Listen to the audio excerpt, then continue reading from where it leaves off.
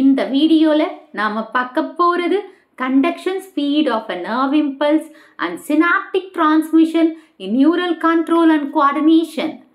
Conduction speed of a nerve impulse depend on the diameter of the axon. இப்போ இதுதான் வந்து ஆக்சியான்னு வச்சுக்கோங்க. இந்த ஆக்சியான் ஏஜ் வச்சு அந்த ஆக்சியானோட சைஸ் வந்து இந்த டயாமீட்டர் வந்து இன்க்ரீஸ் ஆகிறதும் டிக்ரீஸ் ஆகிறதும். இப்போ இதுதான் வந்து ஆக்சியானோட டயாமீட்டரை வச்சு தான் அந்த நர்வ் இம்பல்ஸ் ஃபாஸ்ட்டாக போகிறது, அதாவது ஸ்பீடை வந்து நிர்ணயிக்கிறாங்க. ஓகேவா? ஸோ இதுதான் ஃபர்ஸ்ட் பாயிண்ட்ல சொல்கிறாங்க, depends on the diameter of the axon. So இப்போ டயாமீட்டர் பெருசாக இருந்தது, இப்போ இது பெருசாக இருக்குது இதோட டயாமீட்டர். அப்போ இங்கே வந்து நர்வ் இம்பல்ஸ் ஃபாஸ்டராக போகும். So greater the diameter pastor the nerve impulse will transmit. அதுதான் இப்போ இங்கே வந்து டயாமீட்டர் இது சின்னதாக இருக்குது, அப்போ இது ரொம்ப சின்னதாக இருக்குது, அப்போ இங்கே வந்து கம்மி, அந்த ஃபாஸ்ட்னஸ் வந்து கம்மியாகும், நர்வ் இம்பல்ஸ் போய் சேர்றது கம்மியாக இருக்கும். நெக்ஸ்ட்டு இது வந்து மைலினேட்டட் ஷீத், இங்கே மைலின் ஷீத் இல்லை. அப்போது அந்த இம்பல்ஸ் வந்து மைலின் ஷீட்டில் ஃபாஸ்ட்டாக போகும் கம்பேர்ட் டு த நான் மைலினேட்டட் ஷீத். இந்த நான் மைலினேட்டட் ஷீத் இல்லாதது வந்து நோட்ஸ் ஆஃப் ரனவீர். ஸோ இந்த நோட்ஸ் ஆஃப் ரனவீரில் வந்து சோடியம் பொட்டாசியமோட கேட்டட் சேனல்ஸ் அதிகமாக இருக்குது. ஸோ அதனால் என்ன பண்ணுதுன்னா அந்த நர்வ் இம்பல்ஸ் வந்து ஜம்ப் பண்ணி அதாவது மைலினேட்டட் ஷீட் இருக்கிற இடத்துக்கே ஜம்ப் பண்ணி போகிறதுனால இந்த கண்டக்ஷனை சாலிட்டரி கண்டக்ஷன் அப்படின்னு சொல்லுவாங்க. சாலிட்டரி கண்டக்ஷன் அப்படின்னு சொல்லுவாங்க. அதே மாதிரி இந்த நர்வ் ஃபைபர் வந்து லென்த் ஃபுல்லாக ட்ராவல் ஆகலை, ஏன்னா வந்து இது மைலின் ஷீத்தாக தான் போகுது. ஏன்னா நோட்ஸ் ஆஃப் ரனவீரில் யார் இருக்காங்க அதிகமாக, இந்த சோடியம் பொட்டாசியம் கேட்டட் சேனல்ஸ் அதிகமாக இருக்குது, அவங்களோட கான்சன்ட்ரேஷன் அதிகமாக இருக்கிறதுனால அவங்க வந்து ஜம்ப் பண்ணி போடுறாங்க. அதுக்கு பேர் வந்து சாலிட்டரி. அந்த ஸ்பீடு பார்த்தீங்கன்னா 1 to 300 மீட்டர் பெர் செகண்ட். இப்போ நான் இதில் இருக்கிறத அப்படியே படிக்கிறேன். ஸோ டிபெண்ட்ஸ் அந்த conduction speed of a nerve impulse எதை பேஸ் பண்ணி போகுது, depends on the diameter of the axon. First point, greater the axon diameter pastor is the conduction. So diameter of axon வந்து பெருசாக இருந்துச்சுன்னா conduction of nerve impulse faster நடக்கும். Myelinated axon conducts the impulse faster than the non-myelinated axon. So myelin sheet cover ஆயிருக்கு, அதாவது white matterன்னு சொல்லுவாங்க, அந்த இடத்துல impulse ஃபாஸ்ட்டாக கண்டக்ட் பண்ணுது யாரை விட, நான் மைலினேட்டட் அதாவது கிரே மேட்டர் இருக்கிற இடத்துல ஆக்சியானை விட. The voltage gated sodium potassium channels are concentrated at nodes of Ranawir. So voltage gated sodium potassium ions அங்கே அதிகமாக இருக்கிறதுனால எங்கே இருக்காங்க, அதிகமாக நோட்ஸ் ஆஃப் ரனவீரில் அதிகமாக இருக்காங்க. ஸோ இதனால் என்ன நடக்குதுன்னு பார்க்கலாம். As a result, the impulse jumps node to node rather than traveling the entire length of the nerve fiber. So இப்போ இந்த இம்பல்ஸ் எப்படி ஜம்ப் ஆகுது, நோட் டு நோட் ஜம்ப் ஆகிடுது, ஸ்ட்ரெயிட்டாக போகல, அதாவது லென்த் ஆஃப் த ஃபைபர் ஃபுல்லாக, நர்வ் ஃபைபர் ஃபுல்லாக ட்ராவல் ஆகலை. So the mechanism of conduction, இந்த மெக்கானிசத்துக்கு பேர் என்னென்னா சால்டட்டரி கண்டக்ஷன், சால்டட்டரி ஆர் சால்டரி கண்டக்ஷன் அப்படின்னு சொல்லலாம். த nerve impulse travel at a speed of 1 to 300 metre per second. 1 மார்க்கில் கேட்கலாம். ஸோ இந்த மாதிரி தான் போகுது. இங்கே பாருங்கள், இந்த நோட்ஸ் ஆஃப் ரனவீர், அப்புறம் இந்த ஷிவான் செல்ஸ் இருக்கிறது வந்து மைலினேட்டட் ஷீத்துன்னு சொல்லலாம், இது நோட்ஸ் ஆஃப் ரனவீர். ஸோ இப்படி தான் வந்து நர்வ், அதாவது இந்த டைரக்ஷனில் தான் வந்து என்ன ட்ராவல் ஆகும், அந்த இம்பல்ஸ் ட்ராவல் ஆகுது. ஸோ இந்த நோட்ல இருந்து இங்கே ஜம்ப் ஆகுற மாதிரி நம்மளுக்கு காட்டியிருக்காங்க. Okay, next synaptic transmission. சினாப்டிக்னாவே நம்மளோட ஜங்ஷன் வச்சுக்கோங்க. இப்போ இது வந்து ஒரு நியூரானோட ஆக்சியான், அந்த ஆக்சியானுக்கோட எட்ஜில் இருக்கிறது வந்து ஒரு நாப் மாதிரி இருக்கிறது, அந்த ஒரு ஜங்ஷன் மாதிரி இருக்கிறது தான் சினாப்சிஸ் அப்படின்னு சொல்கிறாங்க. இது நீங்கள் வந்து நியூரானோட ஸ்ட்ரக்சர் படிக்கும்போது கிளியராக உங்களுக்கு புரியும். The junction between the two neurons is called synapsis, through which a nerve impulse is transmitted. இப்போ இது ஒரு நியூரான் அண்ட் இந்த பக்கம் ஒரு நியூரான், அப்போ இந்த இடத்துல என்ன ஃபார்ம் பண்ணுது? ஜங்ஷன் ஃபார்ம் பண்ணுது. ஸோ இந்த நியூரானோட அதாவது இந்த ஜங்ஷன் தான் என்னன்னு சொல்றோம்? சினாப்சிஸ் அப்படின்றத சொல்றோம். The first neuron involved in the synapses forms the presynaptic neuron and the second neuron is the postsynaptic neuron. இப்போ இந்த சினாப்சிஸ்ல இதுதான் சினாப்சிஸ் சொன்னோம் இல்லையா? இந்த சினாப்சிஸ்ல இது வந்து அதாவது ப்ரீசினாப்டிக் நியூரான், இது ஃபர்ஸ்ட் நியூரான். ஸோ இந்த ஃபர்ஸ்ட் நியூரான்ல இருந்து செகண்ட் நியூரான் இம்பல்ஸை வாங்க போகுது. அப்போ இதை நம்ம ப்ரீசினாப்டிக் நியூரான் அப்படின்னு சொல்லலாம். அண்ட் இதை வந்து போஸ்ட் அதாவது செகண்ட் நியூரானை நம்ம என்னன்னு சொல்றோம்? Post synaptic neuron.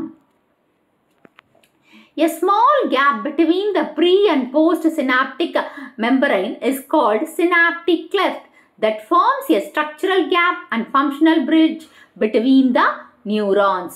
இப்போ இந்த போஸ்ட் இது வந்து ப்ரீ, இது வந்து என்ன சொல்லலாம்? இது வந்து போஸ்ட். ஓகேவா? So pre சினாப்டிக்கும் that is post சினாப்டிக்கும் நடுவில் ஒரு கேப் இருக்கு. அது சினாப்டிக் கேப்னு சொல்லலாம், கிளிஃப்ட்னு சொல்லலாம்.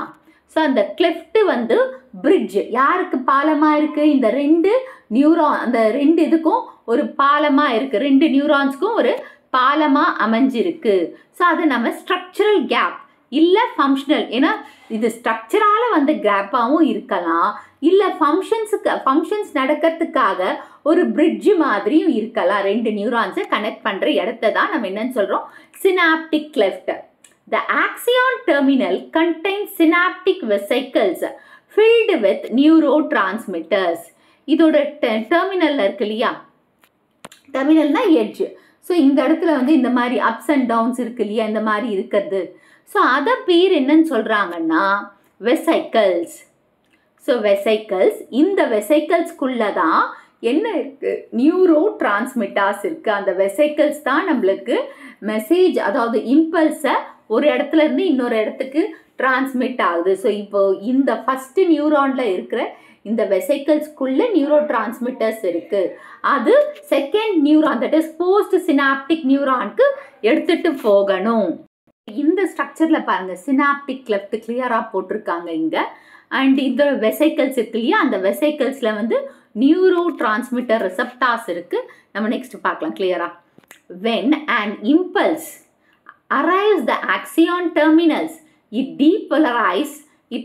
depolarizes the presynaptic membrane, opening the voltage gated channels, calcium channels. இப்போ இந்த இம்பல்ஸ் வந்து இங்க வருது இல்லையா? அந்த வரும்போது இந்த ப்ரீசினாப்டிக் சேனல்ஸ்ல இருந்து வோல்டேஜ் சேனல்ஸ் அதாவது வெளியில வருது. அது கால்சியம் வோல்டேஜ் சேனல்ஸா இருக்கலாம். ஸோ ப்ரீசினாப்டிக் மெம்பரைன் வந்து ஓப்பன் ஆகுது. ஆக்சியான் டெர்மினல்னா இந்த எண்டு பாயிண்ட், ஆக்சியானோட டெர்மினல் இதுதான். ஸோ இதில் இருந்து நம்மளுக்கு சிக்னல்ஸ் வருது, அதாவது எண்டு பாயிண்ட்டுக்கு வந்துடுச்சு. அப்போது வந்து என்ன ரிலீஸ் பண்ணுதுன்னு பார்த்தீங்கன்னா, என்ன எதுக்கு ஓப்பனாக இருக்குன்னா இங்கே பார்க்கலாம். இங்கே ஓப்பனாக இருக்கிறது வந்து கால்சியம் கேட்டட் சேனல்ஸ்க்கு ஓப்பனாக இருக்கு. ஓப்பனாக இருக்கா? Next, influx of calcium ions stimulates the synaptic vesicles towards the presynaptic membrane and fuses with it. இப்போ கால்சியம் அயான்ஸ் இந்த இடத்துல வந்து கால்சியம் அயான்ஸ் உள்ள போறதுனால இங்க இருக்கிற வெசைக்கிள்ஸ் எல்லாம் என்ன ஆகுதுன்னா, அதாவது ப்ரீசினாப்டிக்னா the first நியூரானோட ஆக்சியான் எண்டில் இருக்கிற கால்சியம் அயான்ஸ் அதிகமாகிறதுனால அந்த சினாப்டிக் வெசிக்கல்ஸ் எல்லாம் வந்து ஸ்டிமுலேட் ஆகுது. ஸோ ஸ்டிமுலேட் ஆகி ப்ரீசினாப்டிக் மெம்பரைனோட ஃபியூஸ் ஆயிடுது. இந்த நியூரோலெம்மா the vesicles releases their neurotransmitters into synaptic cleft by exocytosis. இப்போ இந்த நியூரோலெம்மான்னா என்னது? நியூரான் சுற்றி இருக்கிற பிளாஸ்மா மெம்பரைன். அந்த நியூரோலெம்மா பிளாஸ்மா மெம்பரைனும் இந்த வெசைக்கிள்ஸ் இருக்கு இல்லையா, அது ரெண்டும் ஃபியூஸ் ஆயிடுச்சு.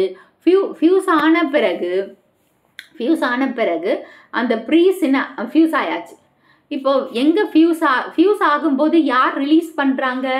நியூரோ டிரான்ஸ்மிட்டர்ஸ் வந்து ரிலீஸ் ஆகுது.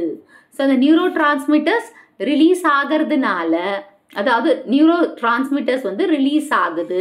அது எங்கே ரிலீஸ் ஆகுது? இந்த சினாப்டிக் கிளெஃப்டில் ரிலீஸ் ஆகுது. ஸோ அந்த ப்ராசஸ்க்கு பேர் என்னன்னா எக்ஸோசைட்டோசிஸ். எக்ஸோசைட்டோசிஸ்னா இப்போ சைட்டோபிளாசத்துக்குள்ள இந்த வெசைக்கிள்ஸ் இருக்குல்ல, வெசைக்கிள் இந்த வெசைக்கிளும், அதாவது இதுக்கு தனியாக மெம்பர், இந்த வெசைக்கிளுக்கு தனியாக மெம்பரைன் இருக்குது, இதோட மெம்பரைனும் அண்ட் இந்த செல்லோட மெம்பரைனும் ஒன்றா சேர்ந்துரும். அதாவது ஒன்றா சேர்ந்து எக்ஸ்ட்ரா செல்லுலார் ஃப்ளூயிடோட எக்ஸ்ட்ரா செல்லுலார் என்வரான்மெண்ட்டோட கலக்க போகுது. வெளியில் இருக்கிற extra cellular environment R fluid இப்போ இந்த ஒன்றா சேர்ந்துச்சு. இது ஸ்டெப் 2. ஸ்டெப் 2ல் ஒன்றா சேர்ந்துட்டு இங்கே ஃபியூஸ் ஆகுது பாருங்க.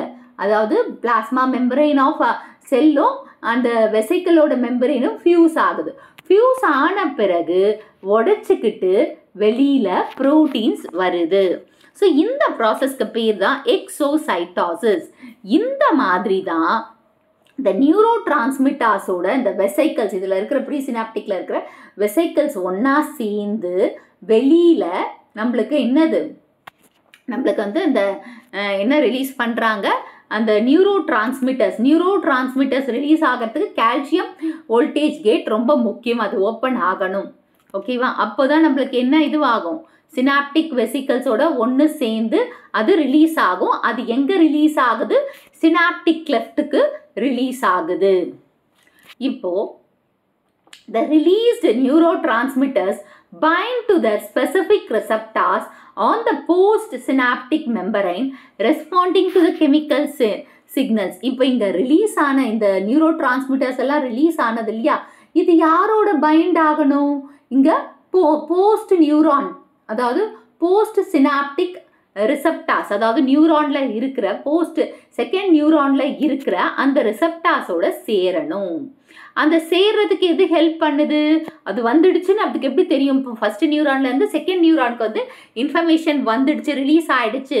ஒரு கெமிக்கல் சிக்னல் மூலமாக தான் அது நம்மளுக்கு தெரியும்.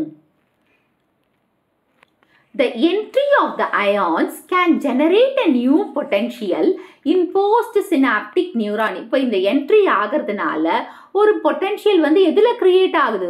போஸ்ட்-சினாப்டிக் நியூரானில் தான் கிரியேட் ஆகுது.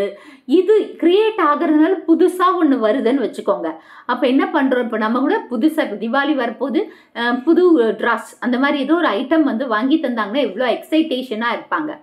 ஸோ அது எக்ஸைட்டிங், நல்லது எக்ஸைட்டேஷன். வாங்கி தரலன்னா சோகமாக இருப்பாங்க. அது இன்ஹிபிட்ரி. ஸோ இப்போ புதுசாக வந்து அந்த இம்பல்ஸை வந்து அது ரிசீவ் பண்ணும்போது ஒரு நியூ பொட்டென்ஷியலை வந்து கிரியேட் ஆகுது போஸ்ட் சினாப்டிக் நியூரானில். ஸோ அந்த இது அது வந்து எக்ஸைட்ரியாகவும் இருக்கலாம், எக்ஸைட்டேஷனாகவும் இருக்கலாம், இல்லை இன்ஹிபிஷனாகவும் இருக்கலாம். அதுதான் எக்ஸைட்ரி R inhibitory. எக்ஸைட்ரி post synaptic potential causes depolarisation. So எக்ஸைட்டேஷனா ரொம்ப சந்தோஷமாக இருக்கும்போது டீபோலரைசேஷன் அங்கே ஏற்படும். அது நியூரானில் நடக்கும். இன்ஹிபிட்ரி வந்து போஸ்ட் சினாப்டிக் பொட்டென்ஷியலில் வந்து ஏன்னா புதுசாக தானே ஃபார்ம் ஆகுது. Post synaptic நியூரானில் post synaptic potential form ஆகுது. அது ஓவர் எக்ஸைட்ரி போஸ்ட் சினாப்டிக் பொட்டென்ஷியலாக ஃபார்ம் ஆச்சுன்னா அது என்ன உருவாக்குன்னு பார்த்தீங்கன்னா டீபோலரைசேஷன். அதுவே இன்ஹிபிட்ரி போஸ்ட் சினாப்டிக் பொட்டென்ஷியலாக இருந்ததுன்னா which causes hyperpolarization of post synaptic membrane இருக்கும். So depolarisation excitation, இன்ஹிபிஷனுக்கு hyper polarisation. இது வந்து சினாப்டிக் மெம்பரேன். அது எங்கே ஃபார்ம் ஆகுதுன்னா போஸ்ட் சினாப்டிக் நியூரான், அதாவது செகண்ட் நியூரானில் நடக்குது. ஃபர்ஸ்ட் நியூரானில் இருந்து வெளி வந்த பிறகு செகண்ட் நியூரானில் நடக்கிற ப்ராசஸ் இது. ஸோ இப்படி தான் வந்து சினாப்டிக் டிரான்ஸ்மிஷன் நடக்குது. இந்த வீடியோ உங்களுக்கு பிடிச்சிருக்கும், புரிஞ்சிருக்கும்னு நினைக்கிறேன். இந்த வீடியோ உங்களுக்கு பிடிச்சிருந்தா ஒரு like, share, subscribe to science easy tech channel. என்னோட பழைய வீடியோ லிங்க் டிஸ்கிரிப்ஷன் பாக்ஸில் கொடுத்துருக்கேன். நீங்கள் போய் பாருங்கள். ஏதாச்சும் டவுட்ஸ் இருந்தால் கமெண்ட் பாக்ஸில் போடுங்க.